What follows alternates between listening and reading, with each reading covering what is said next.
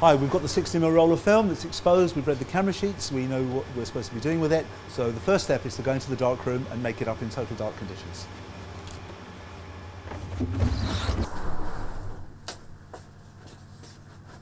This film has only been exposed to light within the gate of the camera.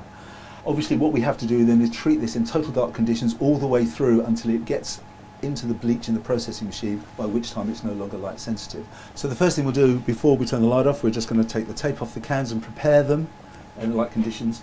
This is the magazine that all the film rolls of exposed material are going to be put into, which is light tight Photomet magazines prior to processing. So this is what we're going to be doing in the dark now.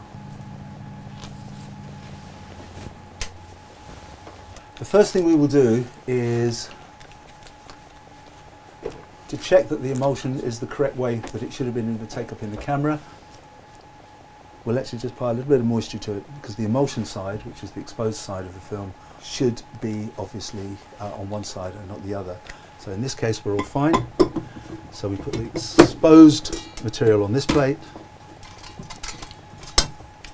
We will join the tail of this exposed camera roll of material to some white spacing that we've prepared on the take-up spool of the magazine.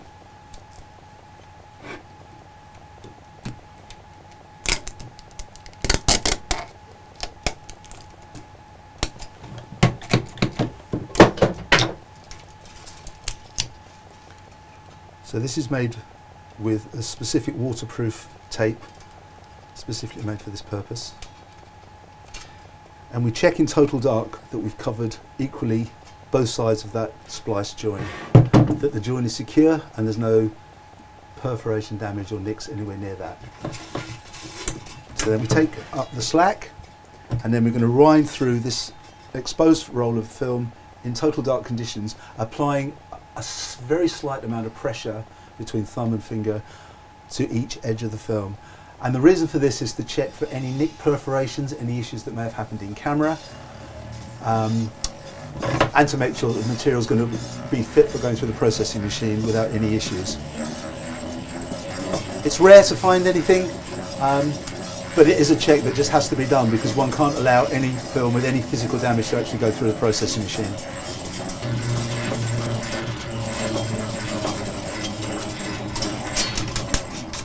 So we've come to the end of that camera roll. There's no damage to perforations that were detected, luckily. Obviously there's a lot of responsibility attached to any of the jobs that affect physically handling exposed film. There's no margin for error, basically. You cannot get it wrong. This is almost ready, so what we're going to do now is we can assume that, I mean, this was just one camera roll, but normally we'd make up to 4 or 5 camera rolls up to about 2,000 feet, which these magazines accept. And then we'll load this into the Photomet light tight magazine. And there's a light trap in the bottom of this magazine that the film feeds through, obviously, which just ensures that the whole environment is light tight.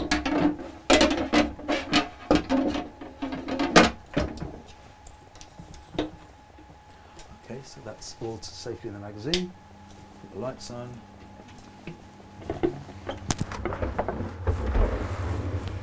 So that rolls in the magazine, so it's ready for processing.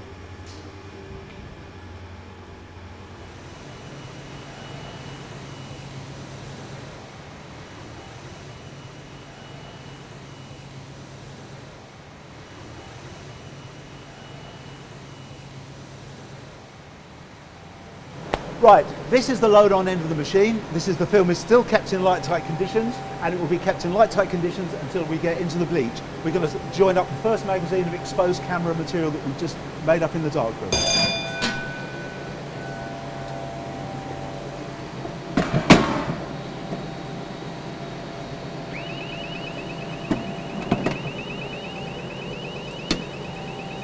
So there's a finite amount of time to make this change. These lights alert the operator to where the elevator in here is. They're staple joins, which have to be pretty specifically done. We'll then check the lace up in this light trap, wind the tension back into the magazine, check the lace up is absolutely perfect, and we release this magazine. This is now feeding into this elevator. This is like a reservoir of film on an elevator. And while there's no film being fed in here while we're making that change, that elevator is actually rising in here to feed this machine, which is running at 100 feet a minute.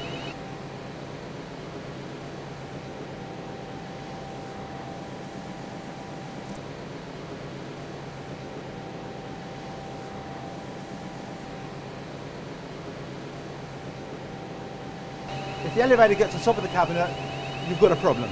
So we never allow that to happen. Okay, so what's happening now, the film is coming through this elevator and it's coming into the first solution. Now the first solution is backing removal. So film has manufactured on it something called an anti-halation backing. It has to come off the film because otherwise if you process the film and that didn't come off, the film wouldn't be transparent.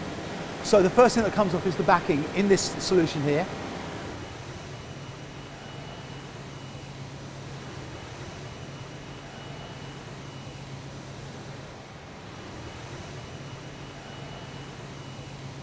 The next thing is it will go into the actual developing solution, which is the Kodak patented ECN2 colour neg solution. The film is made of silver halide crystals suspended in a gelatin emulsion with colour dyes. When it comes out the camera, it's obviously a latent image. So those silver halide crystals, as they've been exposed to light, have been excited by the light, and that actually activates them. They are what actually make the image.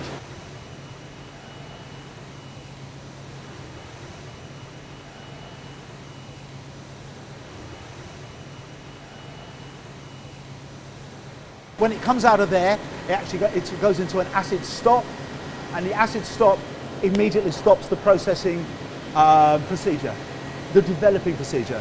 It's obviously crucial that the film stays in the solutions for a very specific amount of time, at very specific temperatures, and at very specific rates of replenishment from our chemistry upstairs.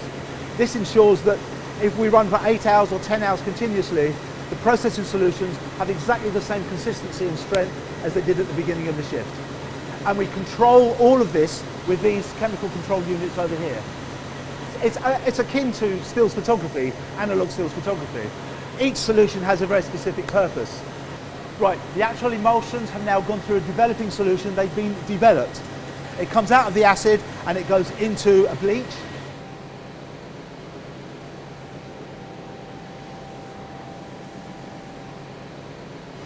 It's not very much of an apparent image at this stage. This is going into the bleach, so the film is no longer sensitive to light, even though at the moment it doesn't look like traditional transparent negative. It will do when it gets into the fix. Okay, so it's come from the bleach, now into the wash, backwards and forwards from one solution to the next. And between all the solutions there's wiper blades, which you can see here, which take off the excess fluid from one solution to the next to minimise and stop any carryover and contamination. And that'll go into this. This is the fix, and you'll be able to see here. You can see the film changing into an apparent image while it's in the fix. Okay, so it comes in as this kind of overall orangey colour into here. If you held this up to the light now, which you'll see shortly, you'll see it is actually the image that you've recorded in the camera.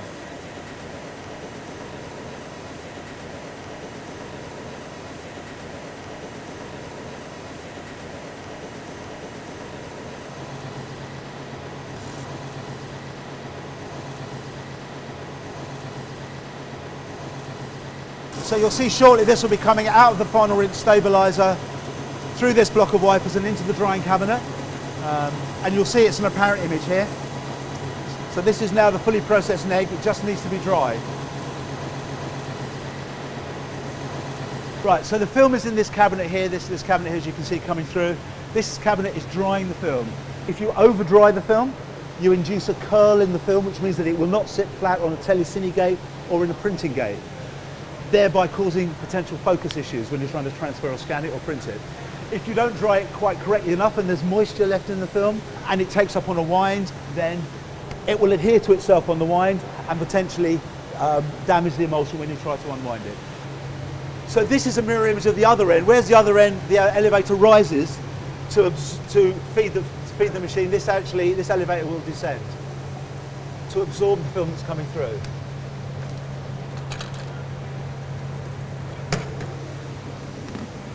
So as you can see, this elevator's falling here.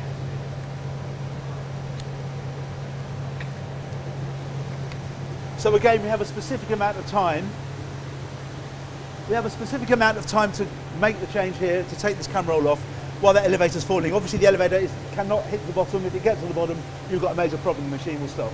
So the machine never stops and starts while there's film on it. And it's these elevators that work to allow that to happen both ends. So you can see this is actually, you will see when we stopped it, but this is actually an apparent image. It's exposed. And it looks fine, so it looks like the laser in the camera was okay.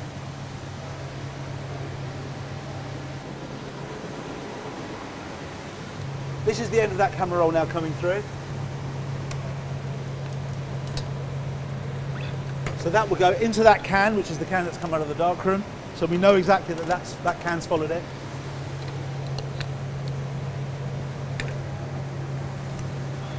When we're running all night on production, this is obviously normally the next roll of film. We've just processed this one roll right now. Look, this is light industrial. It probably must seem incredibly archaic and Luddite to lots of people. It's light industrial, it's manual, it's machinery, it's chains, it's rollers, it's wipers, it's chemistry. It's very physical, completely the opposite of the digital world.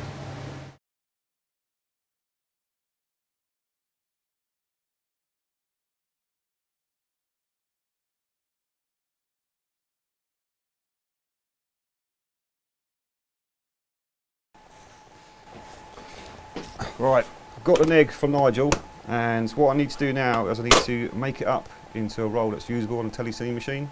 So I need to add a head and a tail leader, and I also need to punch holes for the edge numbers. So on the telecine machine I have a start and a finish point.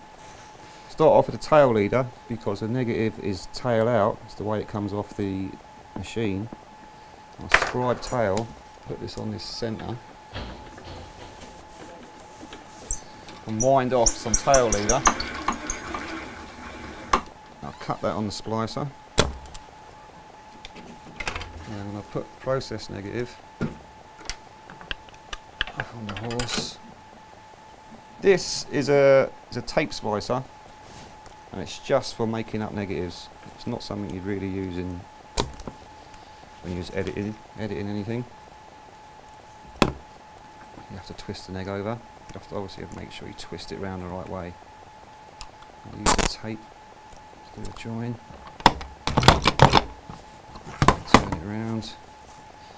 Take the other side. Just joining leader onto the film. So this is the protection leader. So basically what I'm going to do now is I have to find the last key number. I'm going to write the end key number, because going to tell the cine operator he's going to run it from the head key number. I'm going to punch a hole and he's going to finish. This is where going to be his finish point. So I need to write the key number down, so you'll be able to read it off the can, which is E078.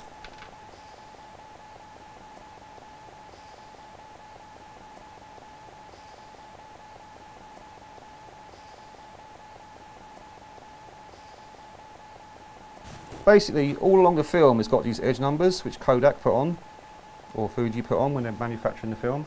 So when it comes to splicing, you have these different numbers. So if you want to cut a certain scene out, you do from edge number to edge number. And when you're telecining it, the old way of telecining it actually reads the edge numbers. So then when you're just splicing it all together, it makes it a lot easier to get exactly what you need. So now I'm going to run through the whole neg to the ends.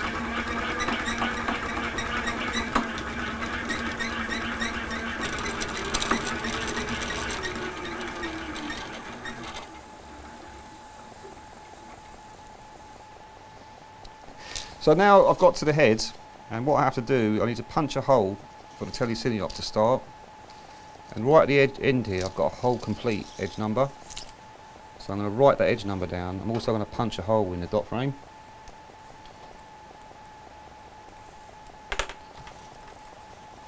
Punch a hole in the dot frame. So when this gets put on the telecine machine, he will run this from the head until he gets that dot in the middle of the aperture of the telecine machine, and you'll see it on the screen, and that's when he starts recording the edge numbers and the action.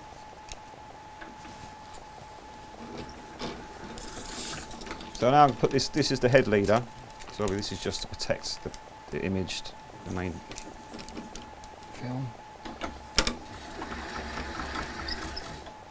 Then we cut that off.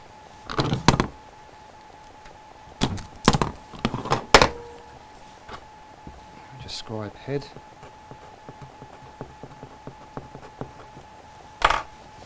And that's a roll made up, but you can't just leave it like that, because every time you handle film you have to clean it. So because I've handled it and it's head out, you've got to clean it from the tail to the head so that it's ready for telecine. So what I have to do is rewind it.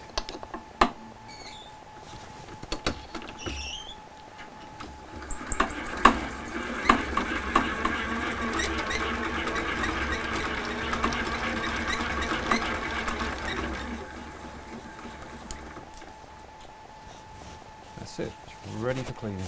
There's a lot more skills involved in film than the digital side of thing. I mean, if you shoot it on digital, you just get your SD card out and stick it in the computer and you're done. But with this, you have to make it all up, and it's, you know, there is a skill involved. I do have to put it in a bag. Yeah, it just protects the negative. I mean, if the can opened up or that someone lost the lid or something, or they dropped it, at least it's going to be in a bag, so it's extra protection. That's it. Ready to go.